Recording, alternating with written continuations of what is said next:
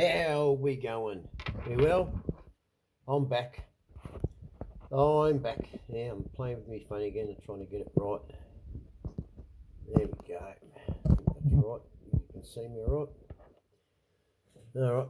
Someone made a concerted effort in regards to me smoking, right? To think of the animals. Now I smoke with the door open, so it filters the air. The birds are in another room now. And Tootie and Oscar are on the bed with Mary. Right. Okay. Anyway, so my last video wasn't the best, but it was the truth, you know. And that about quite a few things, you know, about, you know, finances and support. Oscar, what are you doing? Oh, okay. Let's see. If Mary moves in bed, Oscar bites her feet because he's an idiot. Anyway, so what was I saying? Yeah, well, you know, they're the facts, aren't they? You know, you got to have one or the other, and you're very lucky if you've got both. You know. There's a lot of people out there that are suffering. I mean, you know, a lot of people out there, we all have the same opinion, and it's sad that our, you know, down to earth, not even opinions, it's just down to earth honesty. I mean, you know, like, look what happened in Sydney again. A priest got stabbed by a 16-year-old kid, right? From a mosque. Right, and you know, I won't read the message that a subscriber sent me, but I'll give you a brief rundown. But the thing is like these people, these parishioners, and these people who went to this church, right, to end up with over 500 people gathering there after the stabbing. Really, you want me to believe, and you want other people to believe that 500 people, you know, all went there in regards to the priest being stabbed? No, right? A lot of them they just heard about it through, you know, I heard it through the grapevine that I need to smash up a police car, that they there to help others, but I'll just smash it anyway. I mean, really? How in the fucking faith, right, are you going there and then hindering assistance to the frontline people who are there to render assistance to the person that you're supposedly there to stand, you know, see if they're all right, in turn hinder the ambulance able to get to the priest who was stabbed because you're smashing a fucking police car? Are you fucking mental? Are you fucking you must be fucking mental. You know what I'd do? If I was the first responder, right, at that scene and confronted with that crowd, that hostile crowd towards me, of course, we live in Australia. This isn't Lebanon. This is not the Middle East, yeah? Okay? Right? You know this. You're told this about our laws. And this is in any civilized country, okay? Right? Where they don't have stoning or hanging or, you know, burnings, okay? Right? In a civilized country. Right? When front lines come, we come to grab the guilty or the accused, right, and protect them, because they now become in our duty of care, okay? But we'll take them down whatever means possible, okay? Right? And then you, once we've got them under control, as much as you're angry, don't hit me. You called us, or someone called us, okay? In this, we can't turn them over. I heard people saying, hand him over, hand him. What sort of a country do you want to, if you want to go back to that country that hands over the perpetrator to the public, then go back to that country that you come from, because we don't do that in Australia, all right? We either do it like this. You either call the police and you let the police handle it, right? Or you shut up, depending on the situation, you shut up, right, and you take care of it yourselves. But how are you going to take care of anything when 500 of you all gather there, all carrying red lights, you know, or just a fucking torch to let everyone know where you are, You know, oh, I'm over here. This is supposed to be red, by the way. So red light yourselves, right? Okay, right? And then stomp on police cars and then start throwing bricks and steel bars at the ambulance officers and the police themselves while they're trying to get your own priest to the hospital so he can get the right... Are you fucking mental? You're fucking mental. You know, all the one, if I was the first responder, you know what I would have done? I'll tell you what I would have done. I would have pulled out my gun. I would have fired 2 shots off in the fucking air, right? Okay, like in the Wild Wild West, to clear a fucking circle, because everyone would have fucking shit themselves. There would have been that many Nikes in the fucking air running, right? And that, then the next person that comes close to me, I couldn't give a fuck. When I'm surrounded by fucking 500 people who are throwing bricks and iron bars at me and my fellow colleagues and emergency services officers, I will, as far as I'm concerned, we're under attack. We're under attack, right? And I'll put one in your foot. I'll put a hole in your Nike, mate, right? Then we'll hear the screaming. Fucking hell. You want to hear newborn babies scream? Let me tell you, go and stain one of their fucking Nikes, mate. You'll scream like babies. Fucking, it's a joke, right? But you wanted this world. You wanted this world with no law and order and everything else. And you know what? We conform to it. We give it to them. Look what happened in, you know, Melton shopping centre. Not more than fucking, what, 3 days? 3 days. Violent attack with machetes and tomahawks and everything. Kids, 15 and 16. Jesus fucking Christ. But anyway, yeah, my opinions. And that, a lot of people want them brought into factual truth or actions. That would be good. I'll tell you now, you do that to a couple of people, and I'll tell you, you know what? There'd be no more fucking crime. Open up Pentridge again. Open up Pentridge Jail again. Make that a real jail again, right? You know how many people would want to go to Pentridge when it was you know how many people wanted to go to Pentridge when Pentridge was a jail, an active jail? None. Because it was fucking jail, mate. There was no central heating. There was no TVs. You all showered in the same cubicle. You know, none of this, oh, your own room, your own this, your own that. None of that shit. No. You got your 3 meals, and you're allowed to take a couple of pieces of bread back to your fucking cell to eat overnight if you're hungry. That was it. You eat cold during the winter, you got an extra fucking blanket. Right? Lights were out, that's it. None of this fucking 24 hours in your fucking cell, kipped up with your fucking with your fucking Essex, and that, sitting there going, no worries, mate, making your goom, and that, in there, because you're fucking hidden the fucking apples and shit, and that, fucking wankers, fucking jail, these days, fucking hell. You know what? To get a room like that, I've got to pay the Novotel fucking $280 a night to get a fucking room like that. You fuckers, you get it for nothing. And you get your teeth fixed and everything else, and you get put through courses. What do you do with it? What do you fucking do with it? You bullshit the system. I'm conformed. Oh, yeah, no worries. You get back out on the street. As soon as you slip your foot back into a pair of Nikes, you're a fucking idiot again. Fuck me. Unbelievable, mate. Yeah, no worries. Let's fucking just stone and cause a riot. The ambulance couldn't get there because the street was full of so many people. It's a fucking joke, right? But no, you all wanted the rainbow cloud and the fucking everything else, and, you know, free love, and don't tell us what to do, and no more carbon, but, you know, we'll drive our cars to the protest sites, and, you know, everything else in our e-bikes with lithium batteries that, you know, some kids fucking mined in Africa for child labour, you know, slave labour. Oh, yeah, that's all beautiful, helping the world. Yeah, no worries. Fucking load of shit. It's a joke. It's an absolute joke. If it wasn't real, I would be pissing myself laughing. Literally, I would be shit and piss myself laughing that hard, right? But it's not a joke. So there's no shit or piss here. You know, real people are hurting. I mean, you got to take, even, I'll tell you what this one subscriber said to me, right? Who's a nurse and stuff like that, and suffers from PTSD, right? And like, I totally agree with what he said. I don't agree, right, in the actions of that person at Bondi, nor the person that just stabbed that priest. I don't agree in those actions, and I don't agree in the actions of the protesters or the people, the rioters against the police. I don't agree in any of that, right? I don't like violence in general, right? But if violence needs to be dealt out, let me tell you, I'm not the one to come to dish violence out to. You know what? Because I don't play violence, okay? I end it.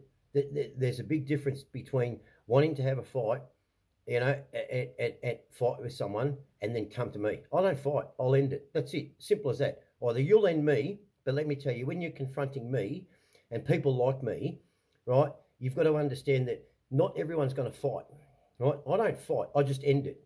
I'm not there to fight. I've got no time to fight. I don't want to fight, okay? I will do any move I make towards you will be a move to disable you instantly, not punch you and knock you around, okay? You got to understand there's no referee. I'm on the street, whatever. You would come at me and I see you come at anyone else. You know, I'm not there to play, right? Fighting's not a game. But you all want to fight. What are you going to fight for? How about you just, you know, there's no fighting. The soldiers, they use the word fighting. You know, it's war.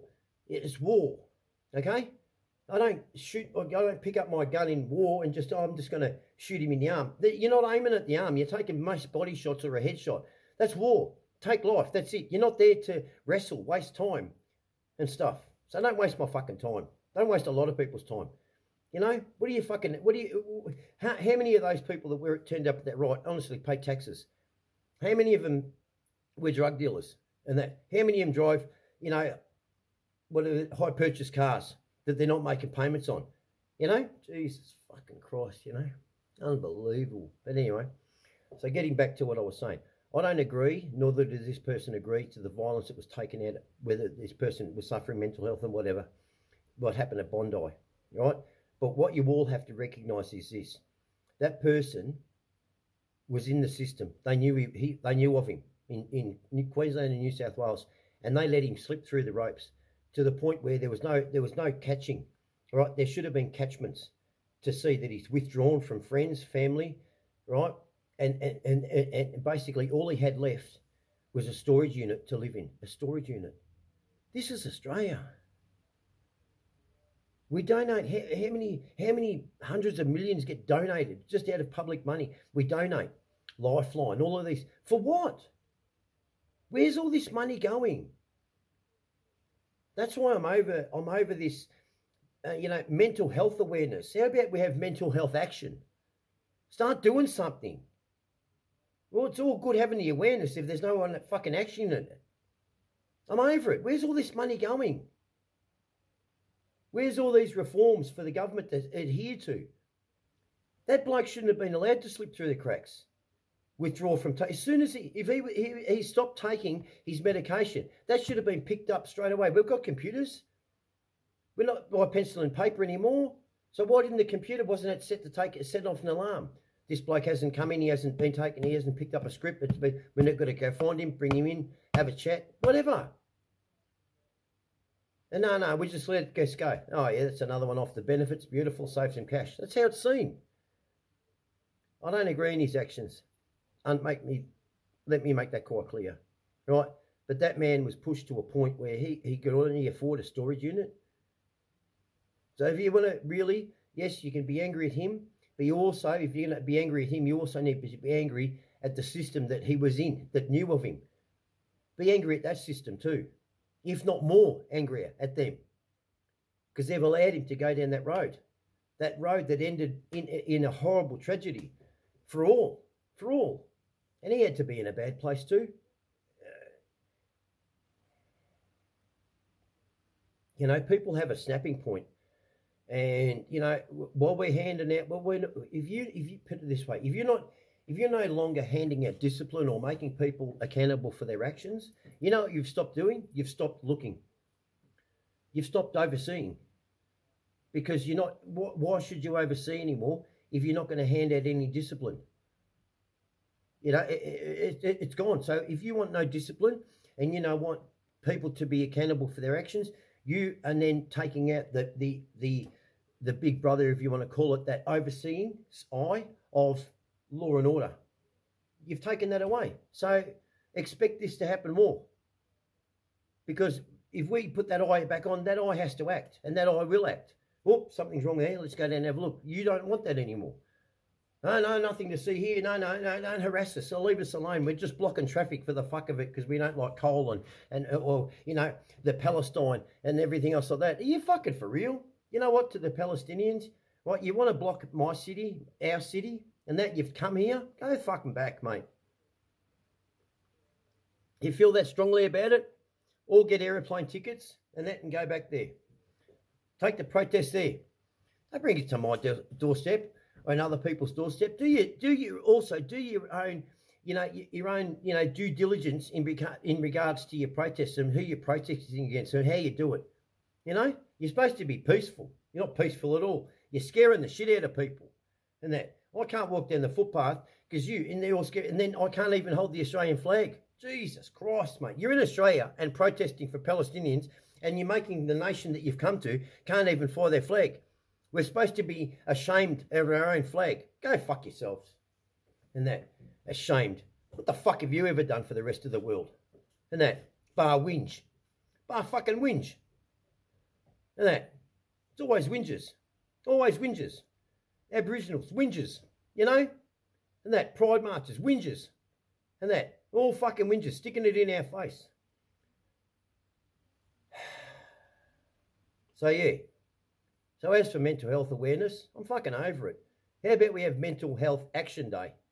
Or just action. Not even a day, just action it. Start action what you want us to be aware of. Huh? What about that?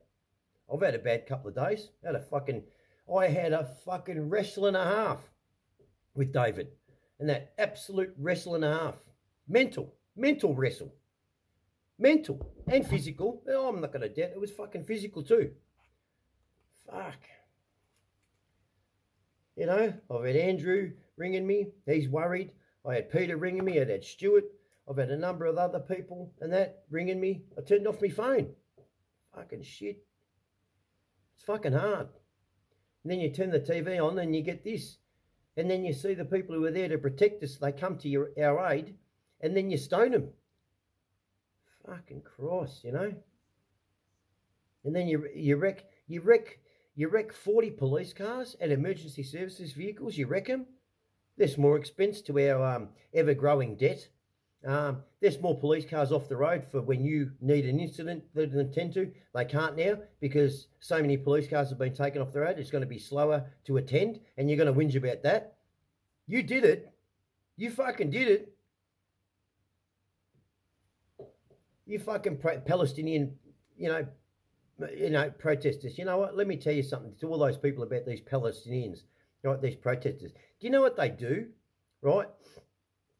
To make sure that the mounted police can't get in there. You want to know what they do? I'll tell you what they do. They throw oil and marbles and spikes, nail spikes, on the ground so they can't bring in the mounted police. How's that? So they're real kind, aren't they? Because they know that the horse could slip over, so break its leg, puncture its hoof, whatever.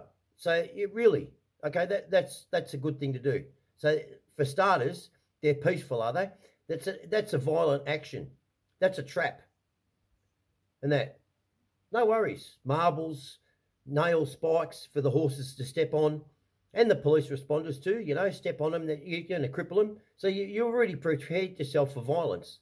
So don't expect us to come in with kid gloves. So let me tell you, you're lucky that there's not a lot of people out there in these first responders that have the attitude I have. Let me tell you, I wouldn't even come in. You know what I'd get? I'd get a bulldozer. I'd just get graders, right? That would clean you up, yeah? And as for these, also with Palestinian marches, I'd also do? I'd also go to a piggery and I'd get about 20 pigs and I'd let them loose first because most of you are Muslims, aren't you? Yeah, you are. And that, you don't like pigs, do you? Right? So I'd let them loose in front. They'd clear the way. I'd get all my officers to rub themselves down in pig fat and that, so you wouldn't assault us. And you wouldn't want to touch us and you wouldn't want us touching us. I'd change the whacking sticks for cabana sticks. And that made out of pig. Hey? Got to wash yourself 7 times if you get touched with one of them. This is getting a bit racial now, isn't it? Hey? Oh, well, it is what it is. You bring this shit to my country and that, you're supposed to swear allegiance to our way of life. Conformity to a point. Not just in our society. Not in your home, but in our outdoor society. You're not. You're stunning our police cars. And we're there to help you. We go there to help. Anyway. So I'm back. As you can tell, I'm back. Whether I'm thinking straight, whatever, I don't know. Who thinks straight anymore? What is normal to think straight? You know, especially now you go into the toilet, you know, I'm using the urinal and some bloke down on the ground scratching their head in kid litter. That's normal, is it? That's not fucking normal, mate. I said to someone the other night, I said, there's kids going to school thinking they're birds, cats and dogs and now trees, right? Wearing pot plants and they think they're a tree and they're allowed to go to school with normal kids, right? And I said, but yet our Down syndrome children, and that boy or girl, Down syndrome, who suffer from Down syndrome, they're not allowed to go to our schools. But yet they're not acting like dogs or cats or trees. I know which one I'd prefer to have walking around a normal school, and that would be Down syndrome. You know? Because let me tell you, if you think you're a cat and you're mental, you're fucking mental. Fucking hell. Non-binary. I mean, what the fuck are you then? I mean, it's just getting out of hand, isn't it? You know? 16-year-old kids committing murder. Oh, but they let them out on bail. Well, it's not working, is it? You fucking tree huggers and your rainbow warriors and all of that, it's not fucking working. Your world of abyss, of peace and everything, it doesn't work without policing. You need to fucking, you know, okay, that's how. I've been in security a long time, right? Okay, so, and I've done a lot of raves in the middle of nowhere, right? And there's never been in trouble inside. Do you want to know why? Because of the strong and stern response of security on the gates to be able to look and see trouble coming or that behaviour and stomp it out and let it know that if you fuck up out here, you're going to get, well, you're going to get reasonable, as they say, reasonable and proportionate force. And that, okay? Really, what that means is you are going to get a smack and a half, mate, okay? You muck up and you're going to get smacked. And there's a team of us that are all able to do it, you know? So, don't respect me. Understand that I'm there to do a job and I will do it. And some of the best raves are run by the strongest security. And that, because of that reason, the fear of the security. And yet people can have a great time. You got weak security, it's not a good fucking festival. You know, it's the truth. It's the truth. You know? Have a look at our prisons. Look at the ones that are run privately to the ones that are run governmentally. The private sector prisons get overrun all the time. Have a look at, you know, the last riot, what they got a hold of a fucking tractor. Jesus fucking Christ. But anyway, so getting off that. So here I'm back. All right? Yeah, I'm back. Went out, had something to eat with Mary. Had a shower. It was a bit smelly. We had a talk. It was good. It was nice. Spoke to me mate Peter and that. Got to bring Andrew tomorrow. Yeah.